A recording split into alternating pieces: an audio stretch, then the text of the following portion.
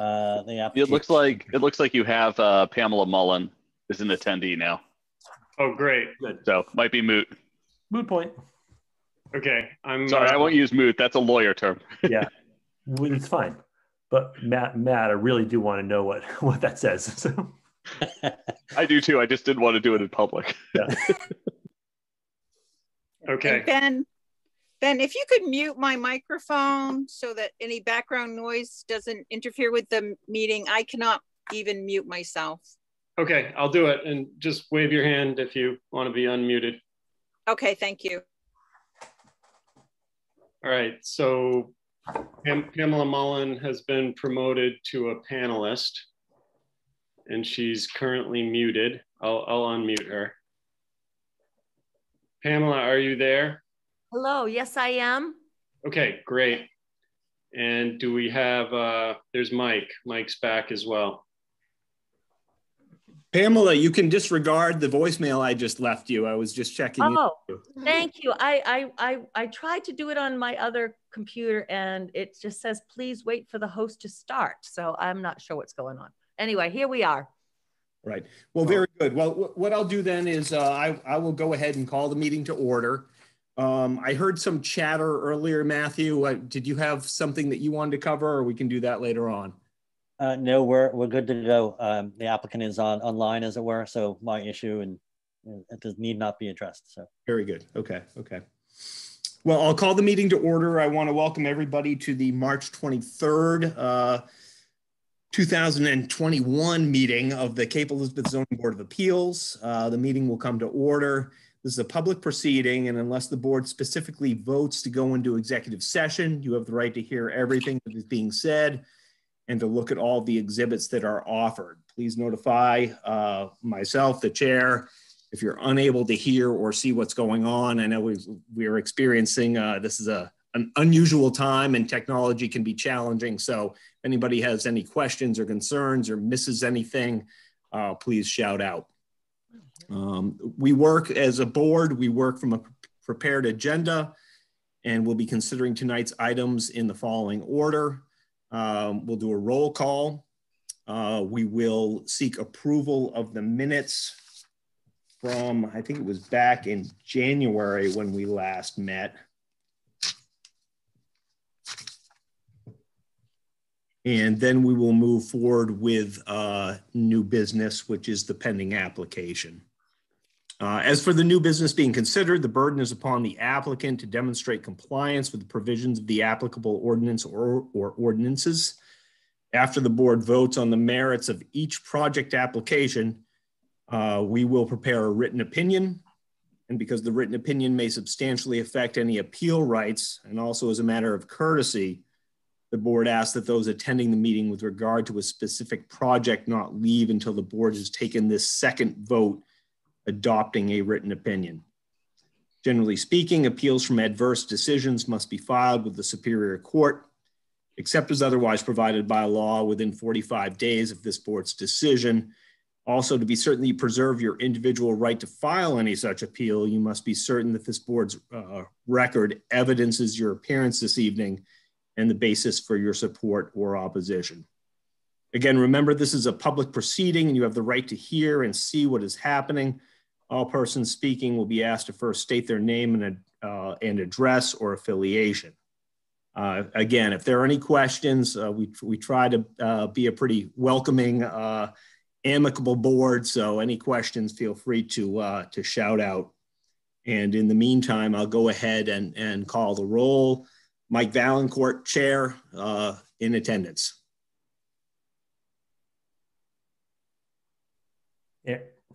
Aaron Mosier, member in attendance. Kevin Just, member in attendance. So I mentioned I wasn't going to call the roll and then I didn't call it. So we've got Aaron, we've got Kevin, Joe, speak up. Joe Barbieri here, present. Matthew. Matt Kane here, present. Michael. Michael Tadema-Whelan, present. And we have Ben McDougall, who's the town code enforcement officer. We also have Carmen Weatherby here this evening. who's taking notes, taking the minutes for the meeting, and Pamela Mullen. Pamela, are you still on? I am. Can you not see me? I can't see you, but I can hear you. Well, what's up with that? If you go to the bottom left, you have a mute button and a video button. You should be able to click start video if you want to. There we go. There we go. Okay, here I am. And hello, Pamela Mullen, 44 Two Lights Road. And this is Fred Berenger, a neighbor who did the drawings and hopefully will do the carpentry. Very good. Okay, thank you. So I referenced the minutes from January, and in fact, it was way back in 2020. And so that's the first item on our agenda is approval of the minutes for December 2nd, 2020. Right? No, No. no, that's not right at all.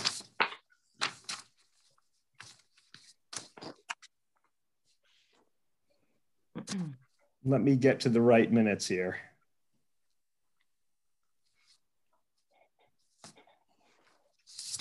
Was that right? Was that the Lippman application that we need to approve the minutes for, or am I completely wrong about that? Yes, it was. That's Correct. right. You're right. Okay. January 26th.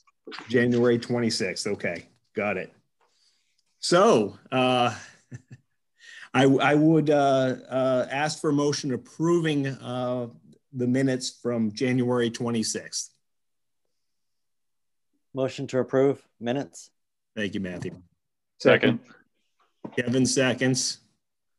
Any discussion on the minutes? Hearing none, all in favor of approval of the minutes? I see myself, Michael, Joe Barbieri, Kevin, Matthew Caton, Michael, and Aaron, all in favor of approval of the minutes from January.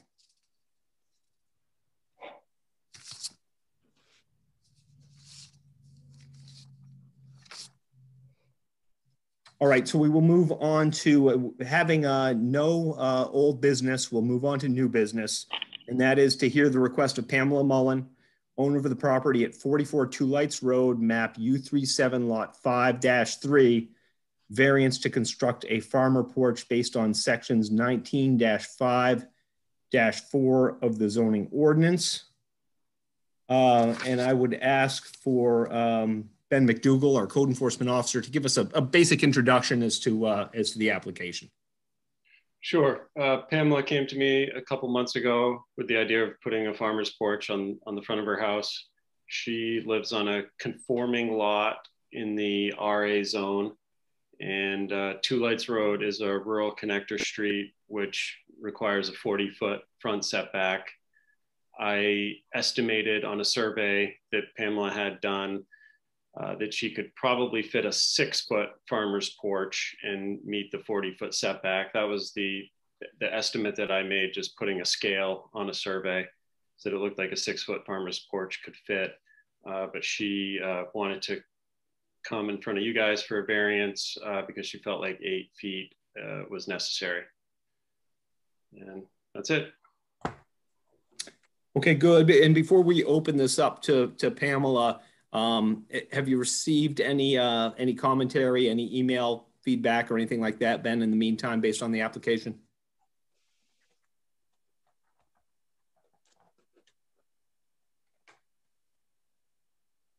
Did you hear that? No, I didn't. Oh, I said, no, I haven't. Okay. Okay. All right. Great. Well, Pamela, this is your application. We received the submission. We have the paperwork that you submitted. And at this stage in the game, I would ask you to offer any an introduction, any thoughts and comments that you have on your application. Yeah, I had a hard time reading, understanding some of the questions, but I hope it made sense. Like Ben said, I'm just shy of a little bit. I'm not sure if it's 2 feet or not. I really unclear about where you were measuring from, Ben. So that piece I'm not so sure about. The current situation as you step into the front of the house is all rotted out, needs to be replaced. And I thought, instead of ripping this off, it has no cover, it would be nice to have a little porch. instead of what's there now. And I also think it would add to the look of the farmhouse style, in keeping with the other farmhouses up and down Two Lights Road. I was a little bit surprised because I was always under the impression that it was a 30-foot setback. I did a major project back in 2018 and 2019. The project was approved by the town in the fall of 2018, and Mitchell and Associates did the site work. I believe it was Spurwing Surveying did this other work. But the gist of it is all these plans were approved by the planning board in 2018, and it states the setback, road front setback is 30 feet. So I was very, very surprised. I didn't even think I would have to come in front of you guys, but because that was approved back then. But obviously things change, or I was told that my original plan was wrong from Mitchell and Associates. So that's why I'm coming to you now, to see if there would be any wiggle room or variance, since it's so little. I just want to do it the right way. So that's why I'm coming to you guys. Okay, thank you. And I first off want to thank all of you for your duty that you're doing to the town. I really mean that from the bottom of my heart. Here you are on a Tuesday night. You're not out there watching the sunset. You're doing this. So thank you. All right, do we have questions for the applicant? Kevin. So my first question is actually probably more for Ben than the applicant, but I was reading back through the planning board approval for the 2018. That was the daycare extension, right, Ms. Mullen? And I was curious if this application is in the right place, because there is a site plan approval for this specific site, and wouldn't that take precedence over the existing zoning for this? And there did seem to be a little bit of conflict with what maybe the planning board approved. I couldn't dig into all of the original site plan approval for the lot. That's an interesting question. I think the site plan approval pertains to the daycare use on the property. And I think that the single family dwelling is separate from that. So I'm not positive that that's the correct answer, but I still think this would lie here.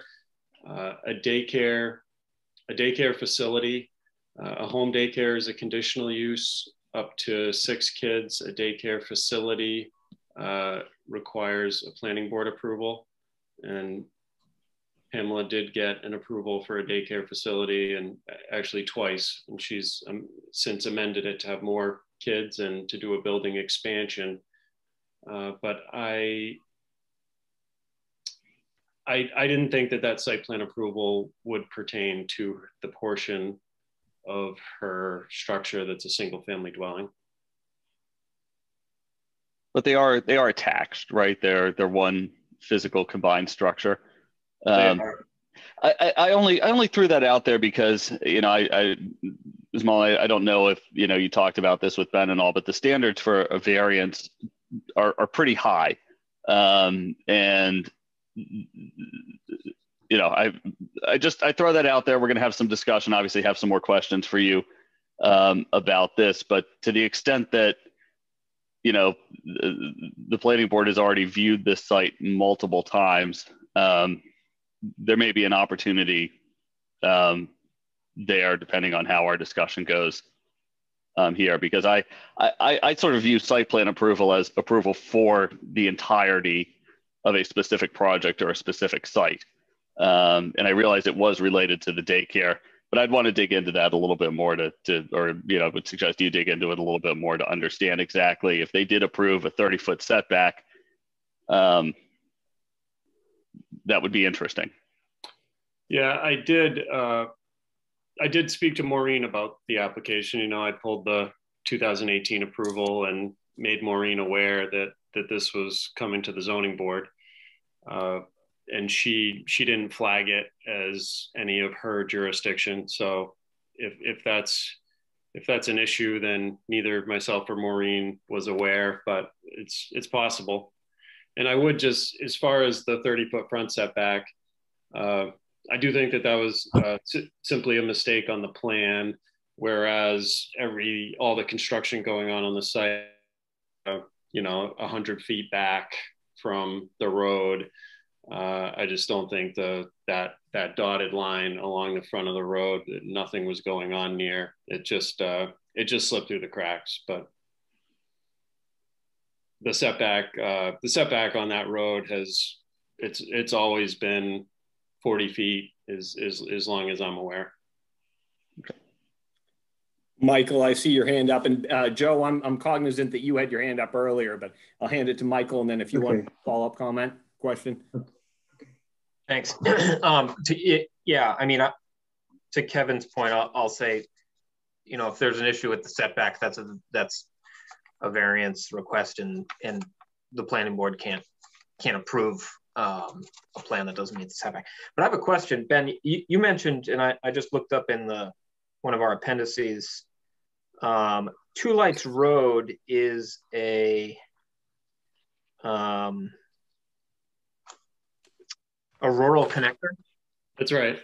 Which, the table of space and bulk standards for the RA, and I'm just looking at this now. So if I'm looking at this wrong, or I'm on the wrong page or something, someone showed at me. But what page are you looking at, Michael? So I'm looking at page 71, at least in my hard copy that I've been given. So if you go to section 1961, which is the residential A district, and within that, section E, which are the standards. I'm with you. And then a couple pages over. So so under front setback, it says the front setback may be reduced only on roads which are not classified as arterial, which this is not an arterial, to the average setback of the two principal structures fronting on the same road in closest proximity, but can't be less than 20 feet. So, we see this all the time in ordinances. So, a question I have is, are there two structures? What are the two closest structures, and what are the setbacks of those structures? Because that's relevant to this discussion. And if they're more than 40 feet, it's moot, I guess. But yeah, one of them, we went down that path, and one of the structures to further up Two Lights Road from her is very close to the front property line, but on the other side of her, the house is far back from the property line. So that average didn't work out in her favor. Bummer. It was a bummer. Now, had we gone the two houses on the other side, it wouldn't have been a problem at all. It's just I love my neighbors, the Wards, and they built further back in. So, right, yeah. All right, thanks for clarifying that, Ben. Joe, I have two questions. I guess the first is for Ben. It's going back to that planning board approval. I haven't seen that. Did the planning? Are there any? Is there any part of the project, either the daycare or the house, that encroaches right now within the 40-foot setback? No. So the planning board didn't approve an encroachment within the 40-foot setback. It just showed a 30-foot setback on the map. Yes. Okay. So okay. Then I guess my other question is for the applicant. Ben suggested, I think you want an 8-foot wide porch, and Ben suggested that you would have room for a 6-foot wide porch, and stay within the setback. Is there some reason that it's infeasible to have a porch with a 6-foot that's 6 feet wide. You have an answer? Well, actually, don't the stairs come out? I think they come out 7.4, didn't we measure? Yeah. Right now, if you measure the current stairs, it's 7.4, 7 feet 4 inches. Which, Ben, I'm still a little confused about that because that seems to be in that setback. So, but was it because it's grandfathered? And if it was grandfathered, when did the setback change? Was when it was built in 1992, was it approved? It was approved, obviously, in 1992, but it must have been in the setback if it was 40 at that point, but maybe it wasn't 40, maybe it was 30 then. Your setback was 40 feet when you built your house in 1992. Okay. And I can't speak to how your stairs got built or where they got built or whether they're infringing on that setback or not. I don't have that evidence. So I guess, Joe, I didn't answer your question. To answer your question, the depth of the porch would look, I think, a little bit better being 8 feet versus 6 feet. And also, if you were to put a table and chairs out there, you're able to get around. That's basically all it is. I mean, okay, thank you. But would it be easier? Yeah, probably, than having to spend your time talking about this and so forth and so on. So, but Matthew. Thank you. Thank you, Chair. Joe, did you have any? Didn't want to cut you off, Joe. Did you have any other questions? No, questions? that's fine. I wanted to draw everyone's attention to one of the pages in the packet. Hopefully you can see it. It has the decking of the deck here in front, and there's a side view and there's some measurements. It's probably it's the last paper drawings before the photographs.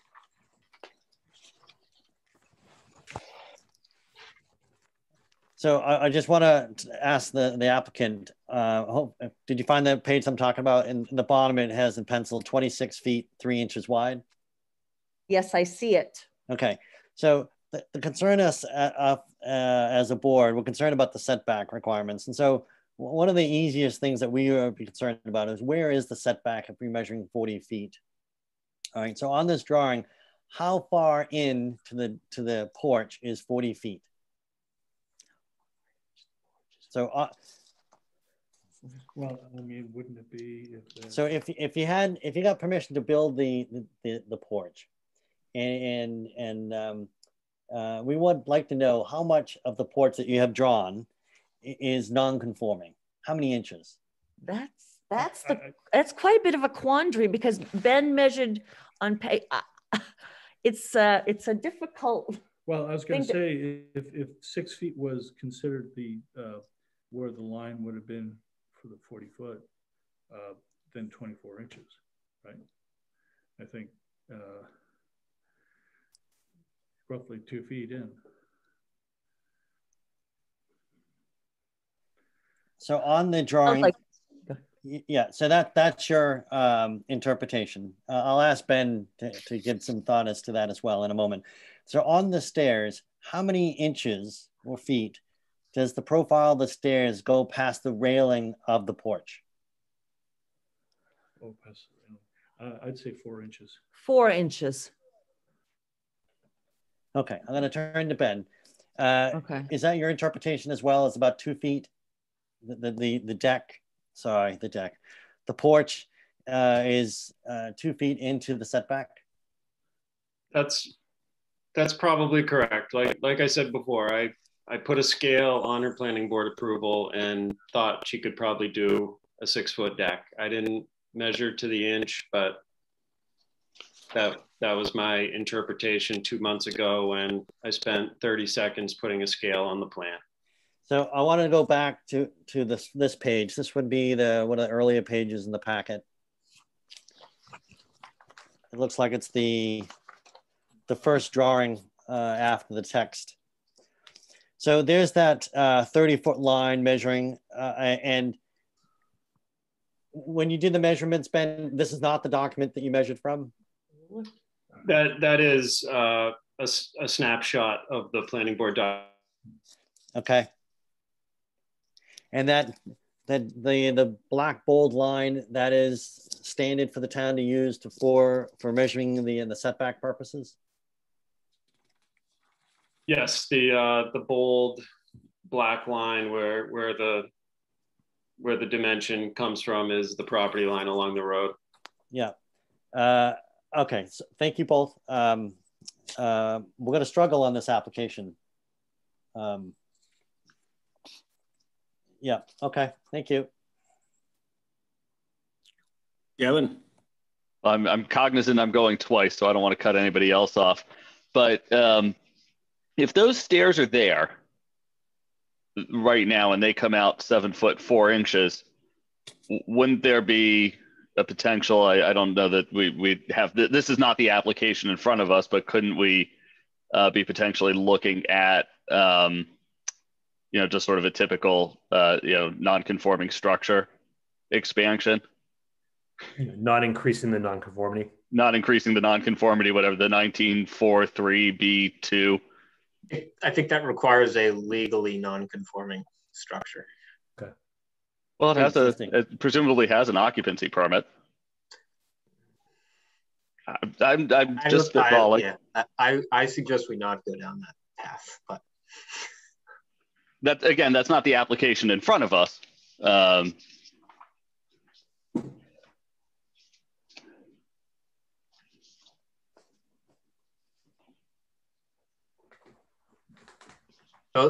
usually pertains to non-conforming structures that were built and either prior to zoning or prior to a change in the setback distance or something like that, where we've heard today that this has a 40-foot setback and it's always been a 40-foot setback since the day the house was built. So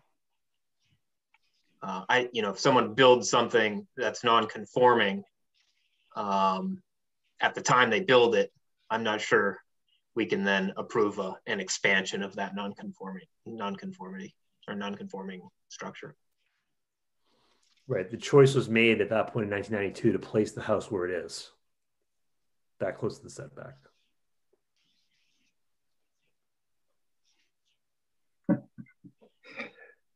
Mr. Chairman. Go. Hello. I can just see your finger there. Okay. Oh, sorry. I got you. I'm picking up on you now. Okay. No, I think I'm taking 2 steps forward and 3 steps back.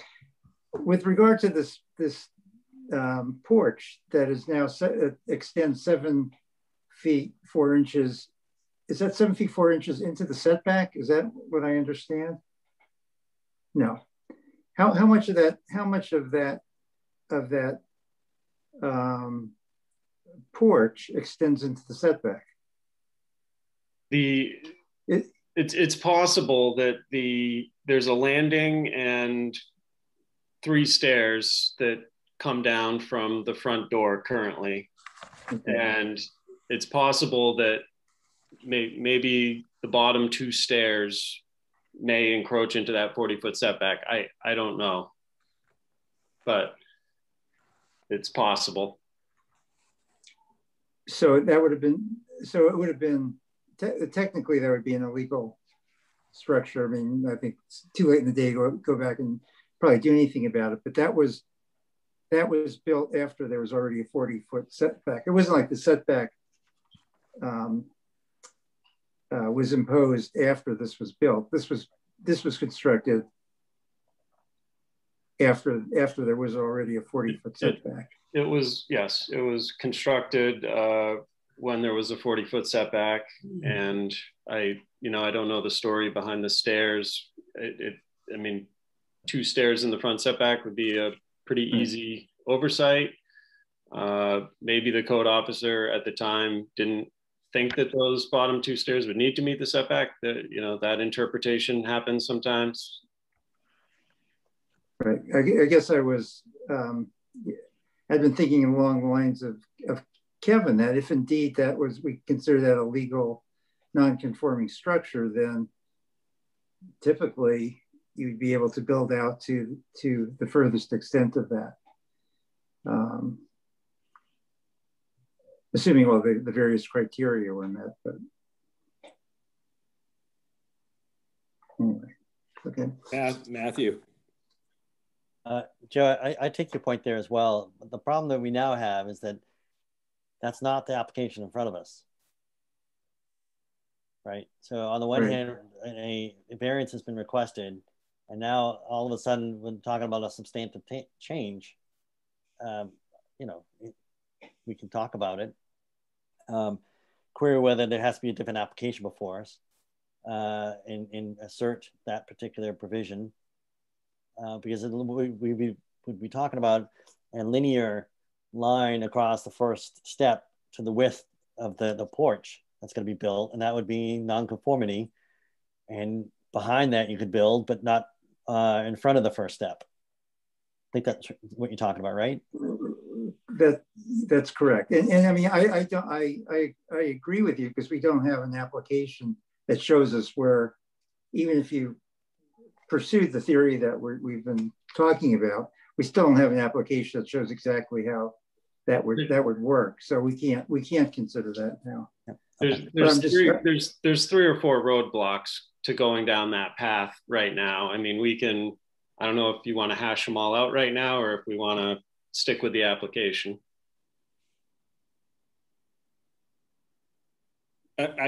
My sense is we review the application on its face, and my presumption is that those roadblocks were probably fleshed out as part of the conversation process, as part of the application process with Ben and with staff.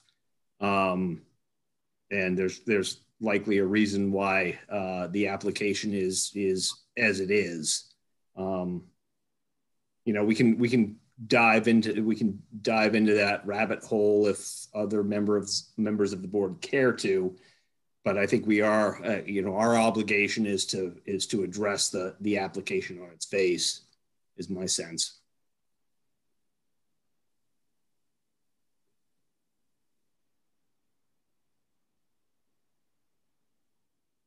Do we have other questions for the applicant? I want to give. Oh, Kevin. Sorry, just one more, and this might be also for Ben. But do you have a copy of the Spinnaker Heights subdivision plan? And, you know, have you looked at that, or same thing to the applicant? Do you have a copy of that handy? I do. I don't have a copy handy, but I reviewed it. And it doesn't address setbacks that are different from that, because that probably was certainly done before this zoning ordinance was enacted. The subdivision plan specifies a 40-foot front setback.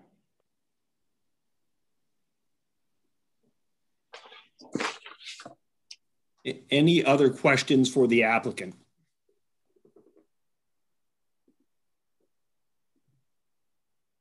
All right, hearing none.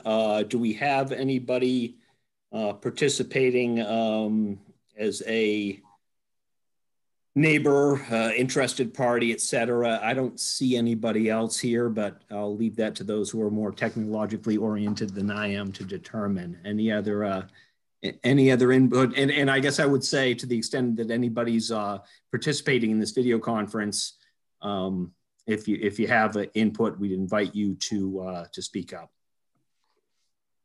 I don't see anyone else. Okay, all right. And Ben, you had mentioned you hadn't gotten any feedback from anybody else via email or otherwise. So I think what we'll do is we can go ahead and close the public portion of the hearing. Ms. Mullen, we may well circle back to you with additional questions. What we'll do now is we'll go into the deliberation part of our meeting, where we as the board will consider and discuss and make a decision.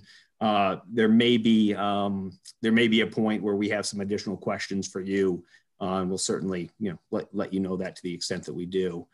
So we'll go ahead and close the public portion of the meeting, the public commentary portion of the meeting, I should say. Thoughts, discussion.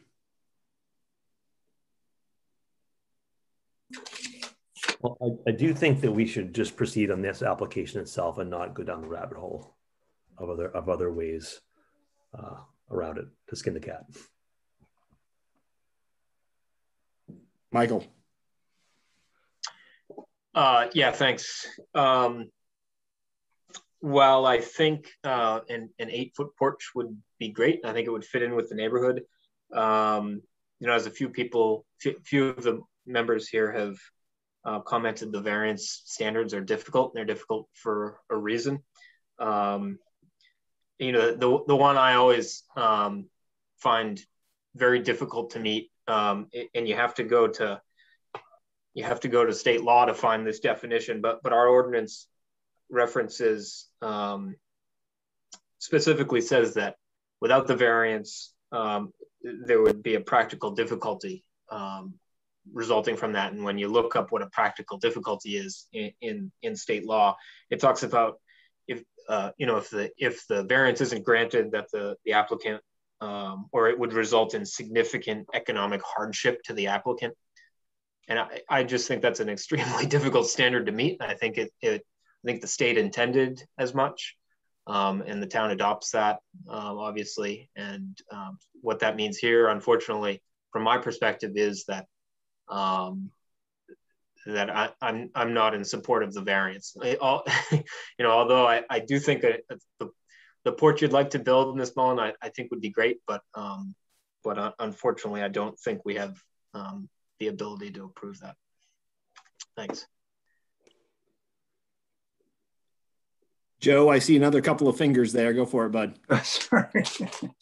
I have a chair that rocks back. Well, I agree with Michael. Actually, the definition of practical difficulty has two components to it. One, as Michael pointed out, is the significant economic injury, which has a separate definition of its own. But the first part of the practical difficulty is where the strip application of the ordinance precludes the ability of the property owner to pursue a use permitted in the zoning district in which the property is located. And that's a very, very difficult standard to meet. And I don't see how an ordinance is necessary to allow the property owner to pursue a use. The use, whether the use is the house or the use is as a deck, they could go forward without the variance. So, while I would sleep well tonight if this got approved, I just don't see it meeting the standards of a variance.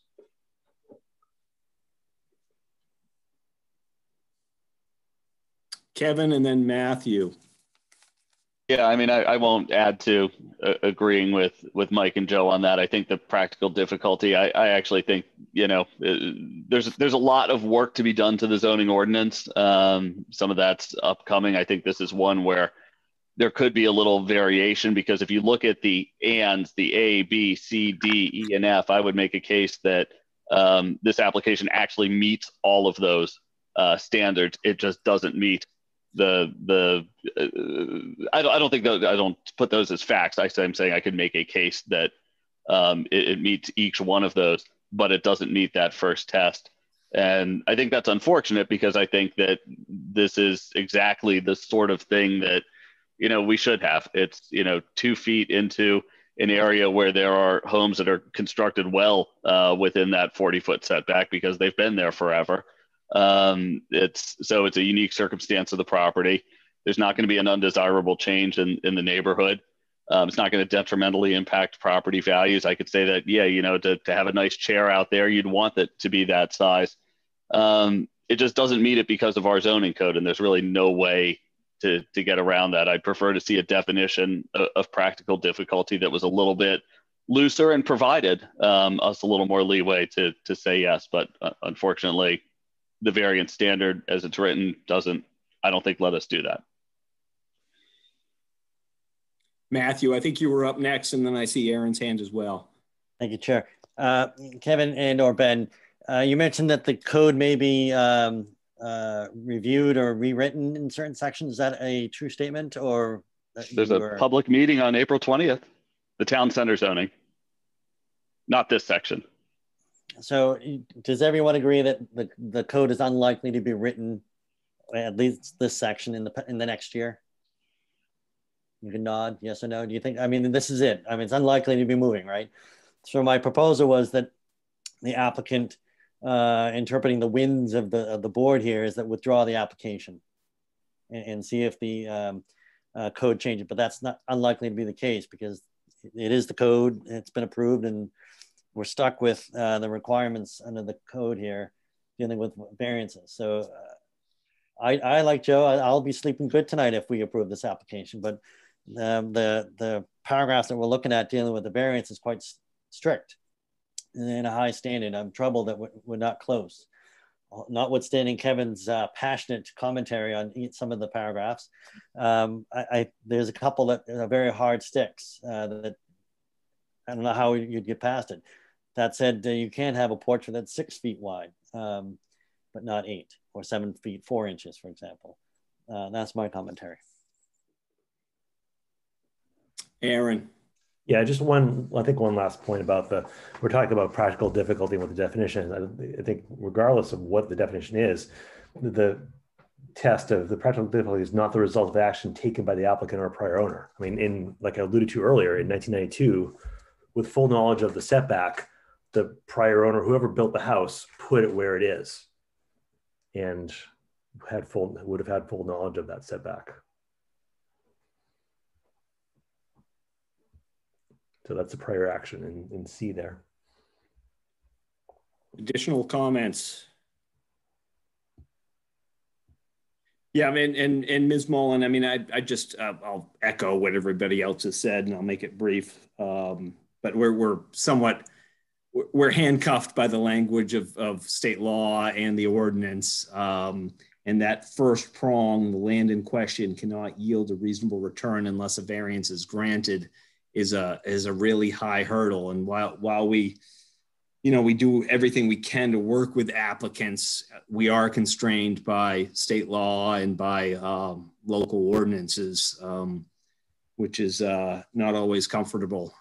As was stated by a couple of the other members of the board, we could all sleep quite well tonight if we approved this, but given the technical language, it doesn't seem like we can do so. So, just reading the tea leaves here, it sounds like we will entertain a motion to deny the request of Pamela Mullen, owner of the property at 44 Lights Road, map U37, lot 5-3, for a variance to add a farmer porch to the house.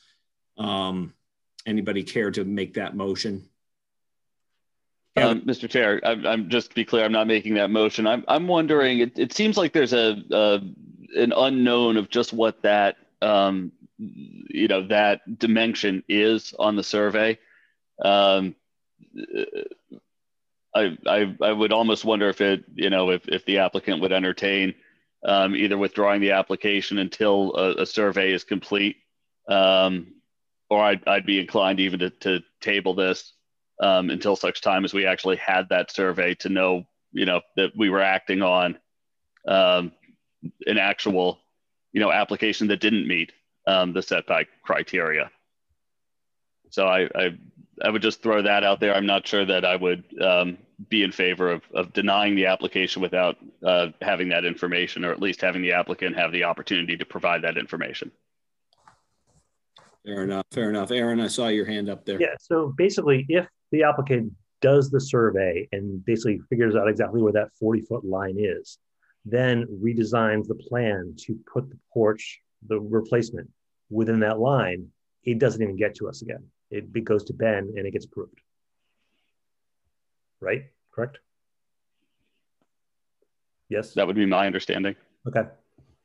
So is there, I don't even know if I can ask this, but is there any reason at all we do need to deny it? Is it better? Yeah, it's the applicant's choice as to whether to press forward with us right now. And there's not really any reason to go though. You have to have that expense of paying them to do a survey just to make the 6 feet. Well, that would have to happen anyway. Right. And here's how I look at it, and I'm thinking aloud, which is generally a mistake, but if we were to deny the application, if the survey were to reveal that is outside of the setback, then it doesn't come back here. It doesn't come back to the zoning board regardless. Yeah. I think that's right. Yeah, I don't see any harm in denying this application. I mean, essentially, we're saying there's no variance. We're denying a variance to build a porch within the setback. I mean, it's not going to prevent the applicant from building a conforming porch. Yeah, and a survey won't change that because it would just be showing that it wasn't outside the setback. She has a survey, so I mean. Okay. Right.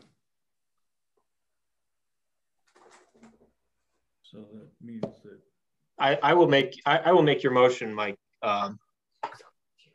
to deny the request of Pamela Mullen, owner of the property at 44 Two Ledge Road, map U37, lot 5-3, for a variance to add a farmer's porch to the house. All right. Do we have a second? I'll second that. All right. Aaron seconds. That opens it for discussion. I think we've talked at relatively good length about this, but any additional thoughts or comments before we vote? All right. Hearing none, all in favor of the motion to deny the request? Mike Valancourt. Michael Tadamawilan, yes. Kevin Just, yes. Joe Barbieri, yes. Aaron Mosier, yes. Matthew Caton, yes. All right. So the application is denied. And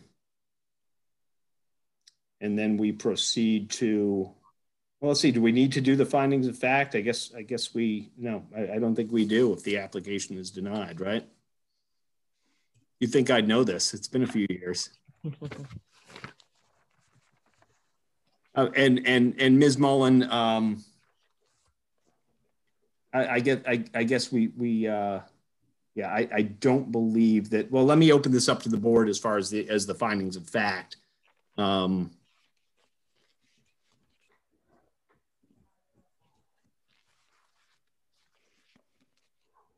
I guess we probably should. Yeah, I think you should probably do the findings and at least the initial findings of fact, the basic findings of fact, and then instead of going into the questions, you could simply state that the applicant hasn't demonstrated that there's a practical difficulty, and leave it at that, and not go through the series of questions. Okay. Sounds good. So, so Ms. Mullen, we're going to run through findings of fact. This is a legal requirement of ours. You're welcome to listen in on this. We won't be incredibly offended if you don't. We always encourage applicants to stay on, to stick with us for the remainder of the findings, just so you hear what we have to say. Obviously, we're not, nobody's terribly happy about this particular outcome, but we are constrained as a board to abide by town ordinance and by state law. So we'll move forward with our findings of fact. Proposed findings of fact 1, Pamela and Peter Mullen are the owners of the property. Proposed finding of fact 2, the subject is a conforming lot in the RA zone. The lot was approved by the planning board in 1988 with a 40-foot front setback shown on the approved Spinnaker Heights subdivision plan. Proposed finding of fact 3, Pamela and Peter Mullen purchased the lot and constructed the existing house in 1992. Proposed finding of fact 4, Two Lights Road is classified as a rural connector street, and therefore the zoning ordinance requires a 40-foot setback.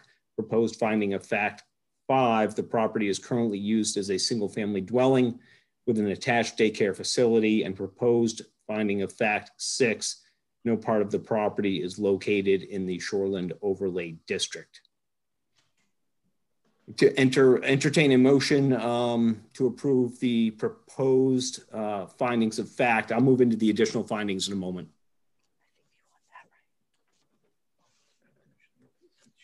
So moved. Michael so moves. Do we have a second? Second.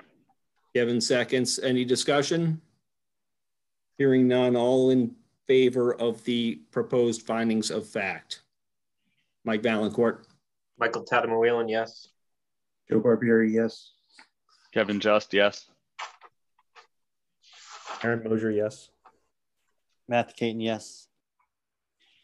And then as far as the proposed additional findings of fact, the board finds that the applicants do not meet the requirements for a variance set forth within the town of Cape Elizabeth zoning ordinance and state law.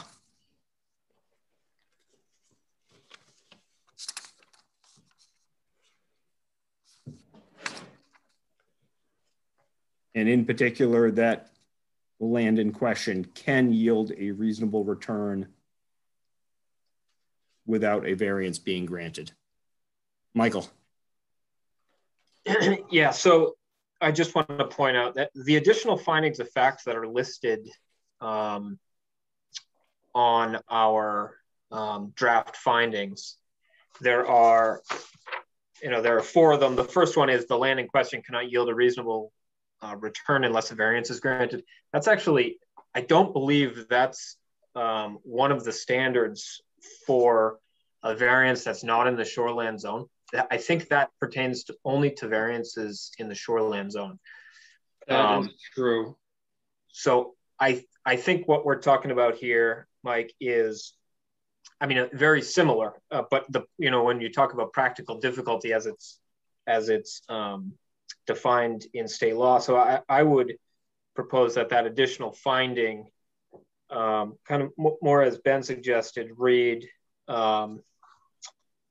that the literal enforcement of the ordinance will not cause a practical difficulty as defined by 30A AMRSA section 4353 4C. Which, and that language is right out of our ordinance. Very good. Makes sense to me. Any other comments on that?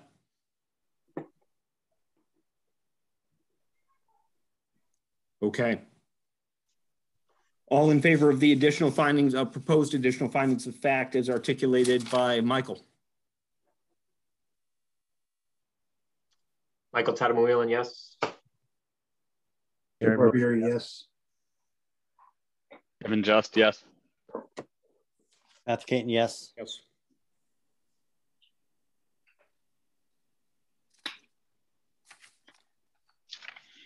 All right, so that concludes our process with respect to your property, with respect to your application, Ms. Mullen. I'd urge you to continue to work with Ben, with the town, to work out how best to address your porch and your entryway to the home.